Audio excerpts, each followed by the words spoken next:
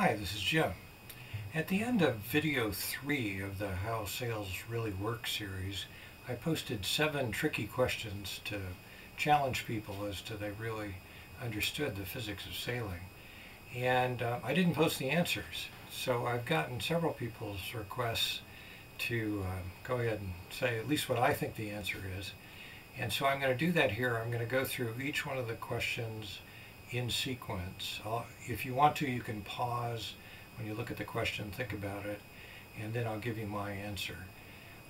In all cases, I'm talking about a standard Bermuda rig, just with a jib and a mainsail, no spinnaker, and we're always approaching it from the point of view of the sails themselves. Don't think about racing tactics or weather or anything like that. Just think about the answers from the point of view of how the sails work.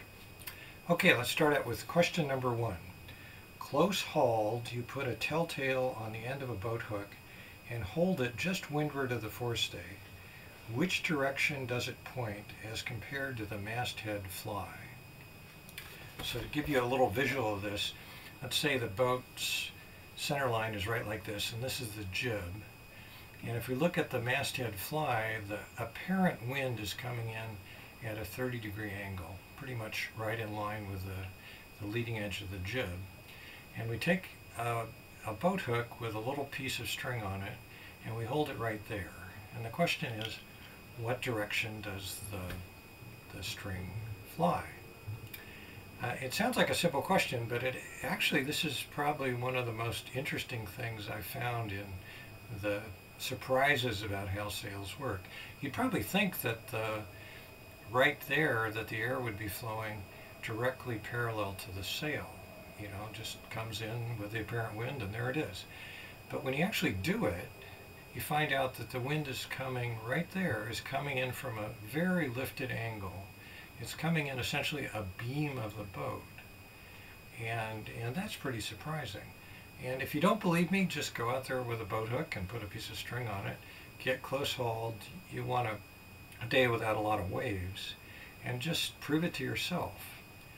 So what's going on here is pretty interesting. So our sails are interacting with the atmosphere, and they basically affect the atmosphere all the way around the boat, including upwind. You can think of it as a big pressure field created by our sails, and air's dumb. It just goes from high pressure to low pressure no matter what else. And so this pressure field has the effect of redirecting air, which is ahead of the boat, and bringing it around at an angle so that it can get next to the jib and go by and through the slot between the jib and the mainsail. So there's this big curvature of the air that starts well ahead of the boat and ends up giving us a very lifted condition right here at the beginning of the jib. And that's great because that generates a big low pressure area here, a big high pressure area here, a lot of pressure differential to drive the boat forward. And so that's really the secret behind how boats can go as close to weather as they can, is that they create, in essence, a favorable wind for themselves, and you take advantage of that to sail very close to weather. The flaw with this whole thing is that it's a very fragile situation. So if you go through a wake or something like that, and your forestay basically moves, it disconnects itself from that nice lifted condition. And so all of a sudden, without doing anything yourself, you find yourself essentially in irons. And so you have to fall off, get the air flowing back over the jib and mainsail, create the situation again, and then gradually work back up into your normal upwind sailing angle until the next thing happens, which is maybe a boat going in front of you. Anything that disturbs that connection between the air ahead of you and your sails breaks the connection, and you have to start over again. And so, you know, when you look at people who are really good at the helm, I'm not one of those people, but, you know, people that make the boat go fast, they are doing this, you know, subconsciously and very, very rapidly. So they feel the sails losing their power, they fall off a little bit, they reconnect, they head back up, and they're just dancing along the edge of that curve all the time they're sailing. And it's a wonderful skill. It makes the boat go a lot faster. It's probably not something you can do in the open ocean. When you're in, or at least on a rough day, when you're in chop, your sails are constantly moving relative to the air, and so you just don't get that nice lifted condition, at least not for long periods of time. So generally we have to sail closer to a close reach than close hauled when it's rough, and you just sort of give up on this nice lifted condition. Now you can somewhat compensate, since you're sailing on a reach rather than close hauled. You can put more curvature in your sails, generate more lift that way. That gives you more boat speed. You're not sailing at as good an angle, but maybe you're sailing just as fast. So you can make up some of it, but it's never good to have chop. Okay, let's move on to question number 2. When close hauled, you hold up a small wind speed indicator on the high side of the cockpit. It shows 2/3 of the wind speed shown at the masthead. Why? And then what if you hold it on the low side of the boat?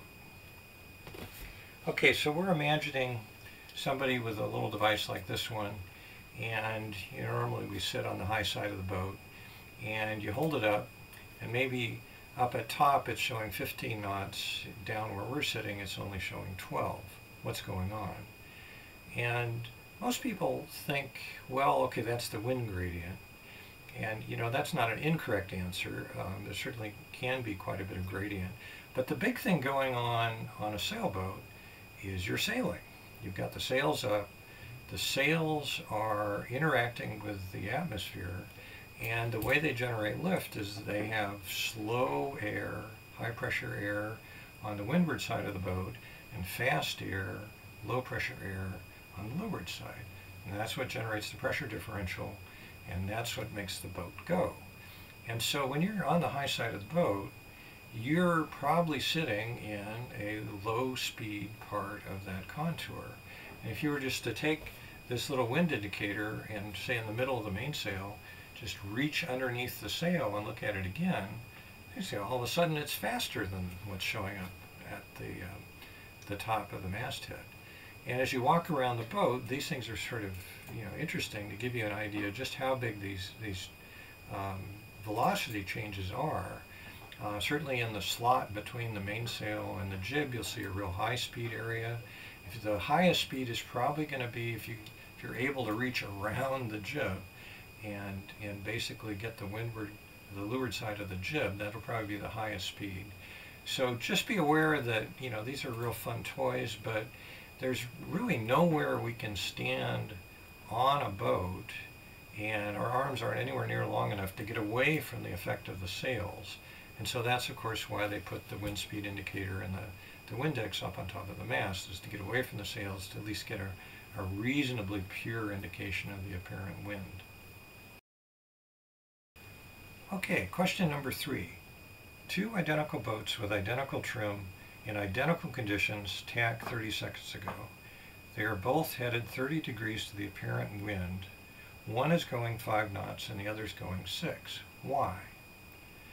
And there could be all sorts of differences here, but again, we're getting at the effect of how the sails work.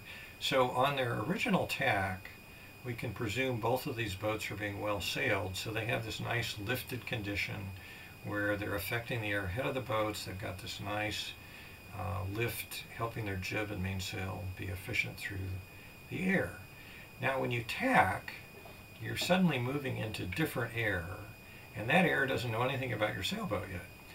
And so, what good helmsmen do, just naturally without thinking about it, is after they tack, they go through the wind angle they want just a little bit, and they reestablish that nice lifted condition, and then gradually work it up tight to that apparent wind angle that they're going to sail at, and from then on are just toying with that.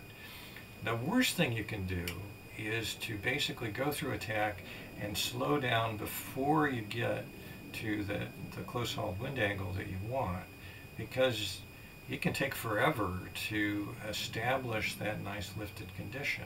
The air ahead of you is just banging into the sails, And until you get some airflow going properly through the slot, you don't have that nice condition. You can't really sail close hauled. And so it'll cost you a lot of boat speed if you don't, get through there, reestablish the wind condition, etc. Now, a practical application of this is when I'm sailing by myself, I have to use this auto helm to do the steering, which I normally put on apparent wind angle, and it does a reasonable job of keeping apparent wind angle. Now when I tack, you push two buttons and it starts swinging through 90 degrees. Unfortunately, the logic in these things is based on corrected compass heading. What it does is it goes pretty close to your tack angle, and then it slows down. Instead of going past it, it just slows down, and it's just awful. The boat just stops, particularly in light conditions. It's just a terrible tack. So what I've learned to do is when I start the tack, I push the two buttons, and I let it get going, and then I add an extra 10 degrees, or in really light conditions, an extra 20 degrees, so that the autopilot goes past my future tack angle. It gets over there, I tighten up my sheets, and then I take off those angles slowly to get back up to the wind angle I want to sail at. And again, this is all basically playing with this important phenomenon that our sails interact with the air ahead of us, and we have to take advantage of that to get maximum performance upwind. Okay, question number 4. On a broad reach, you put a telltale on the end of a boat hook and hold it behind the center of the mainsail. Which direction does it point? Okay, I'll admit this is a really trick question, because the answer is it points all over the place. It'll look essentially random to you. And we've, at Cami Richards' suggestion, I put a bunch of telltales on a line, and we videotaped it going up and down the mast, and it was just total chaos at every elevation. So let me show you a little animation of approximately what's going on in slow motion, give you an idea what happens behind the sail.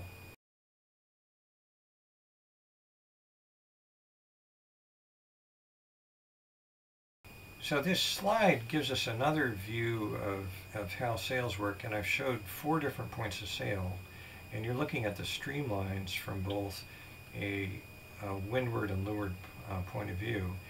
And when you're sailing close hauled and on a close reach or even a beam reach, the airflow around your sails is pretty uniform. There's some eddies generated by the gap between the boat and the sails, and also up on the top. But in general, the air is going by the sails pretty smoothly. That's where our telltales work. But when you get past the beam reach, the sails basically stall, and there's all sorts of eddies behind them, swirling air, and it's just a chaotic situation. That's okay though, because the air is behind us. Drag is now our friend. Drag pushes us forward, so it's not a disaster. We'd probably like to have a nice smoother airfoil like you might generate with a spinnaker, but again, drag is helping us push along. So yeah, just spend the time, put a piece of string on the end of a boat hook, and at various points of sail, check what the air is doing. I think you'll find it pretty interesting. Okay, the next question, it's very similar subject matter. Close hauled at a race start with a boat close on either beam, how is your boat's passage through the air affecting the other 2 boats? Well, this is sort of thinking about that pressure and velocity contour around everybody's boat. And in essence, you can look at this diagram looking down at the sails to get a pretty good idea where the high and low speed portions of air are. Now everybody's aware that there's a big wake behind the sailboat, pretty much straight downwind, and that's this big blue area off to the right. However, there's a fairly large accelerated area which is to leeward of the jib, sort of from the beam forward of straight downwind. And there's a fairly large low velocity region to windward of you, basically straight abeam. So whether you like it or not, if a boat is ahead of beam to your windward, you're actually, in a small way, speeding that boat up. And if a boat is in the same position to leeward, you probably enjoy this part, you're slowing them down. So if you think about a whole line of boats, maybe on a port tack at the start, it's like a giant mutual aid society. Nobody's really getting ahead, but it's sort of interesting that every boat is interacting one way or another with every other boat. Okay, question number 6. In strong conditions, 2 identical boats are at hull speed. One boat has full sails and the second one has in 2 reefs. Which boat goes to the windward mark first?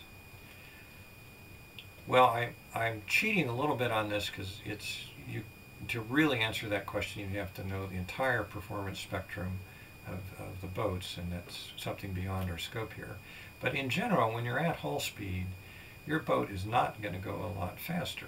It can go a little bit faster, but basically all the incremental energy from your sails is generating more wake rather than making the boat go faster. That's why it's called hull speed. So if you look at the diagram of velocity made good, you see that velocity made good is really driven by 2 things. One is how fast is the boat going, but the second one is how close to wind are we sailing. And it's the combination of those 2 factors which determines who gets to the windward mark first. So we've already said because of hull speed, we're not going to make the boat go much faster. So it really boils down to who is going to have the better windward angle. And so now it's interesting, the boat which has the reefs in is going to be heeled less, is going to have less force pushing it to windward, is therefore going to have a better angle towards the mark than the boat with all its sails up. So the boat with 2 reefs is going to get there first. And here in San Francisco, we get to practice this all the time. The slot is this area straight downwind of the Golden Gate. And particularly when there's a flood tide, it's really hard to get out. So some of the tricks are to go by shore and get into back eddies and whatnot. But if you're in the middle of that wind stream, particularly in strong conditions, you get to really compare how boats perform. And a lot of times you'll see these guys looking just wonderful. They're heeled way over. They've got all their sails up. People are sitting on the rail. And they basically go back and forth and back and forth, and they don't get anywhere. Meanwhile, people that have their sail plan trimmed down, which are sailing close to weather, are just steadily moving along, maybe at a 20 degree, 25 degree heel angle, and they just gradually go out the gate. You can visualize the leeway angle your boat is making by standing in the cockpit and looking straight aft. Use the backstay as a reference and then compare the line through your wake to the backstay, and that angle is your leeway angle. If you project the wake's path right through the center line of the boat and imagine it going out into the distance forward, that's your destination. That's where you're going to end up. And I always love looking at this picture of this classic boat. These guys, they're looking good. They're heeled way over, and they're all expectantly looking straight forward. And of course, where the boat's really going to end up is way off to the right somewhere because they're making a huge amount of leeway. But that's fine. They're having a good time. Well, the last question got cut off on my first take of this video, so I'll repeat it here. The question 7, why do your sails flog when you luff? What exactly is going on? And this is such a common thing. You see it all the time with flags and pieces of plastic and anything else that we all take it for granted. But it's sort of interesting to think about what's going on. So imagine this is a bit of a flag right here, and the wind initially is going straight this way. And you'd think, intuitively that nothing's going to happen. But inevitably the cloth ends up bent a little bit one way or the other. And the minute it has some curvature, you get the effect of a sail. You start generating high velocity on one side, low on the other, low pressure on one side, high pressure on the other. And since we're not pulling this flag taut, there's nothing to stop the fabric from bending, so it bends a little bit. The minute it does that, it generates a more curved surface, which generates more lift. And so things keep building until the point where it bends too much and the airfoil stalls. You get a bunch of turbulence. And so now there's no lift anymore. It collapses, goes back the other way, but everything happens in reverse. Now we start generating lift this way, and back and forth and back and forth. And so the flogging of your jib when it's straight into the wind and not taut is just another manifestation of these same forces that are always working on our boat, whether we want them to or not. Well, that's it for the tricky questions. I hope you've enjoyed them. If you haven't already done it or you want to review, this is the last of a series of videos.